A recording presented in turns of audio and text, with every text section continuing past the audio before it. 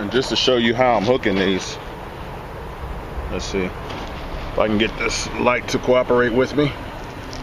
All right, you can see they are quite squirmy.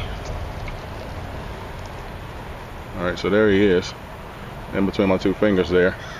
And I'm just actually poking through him like this. If you are a seasoned Sand Flea user and have some recommendations on how to hook them different or better based on your experience, but that's how I'm hooking them this morning. And actually I'm putting more than one on, but that's how Sand Flea number 1, 2, and 3 go on. I actually had 3 on that last hook where I got that croaker just now, so experimenting here. So of course, like I said, if you have pointers or tips, please do share.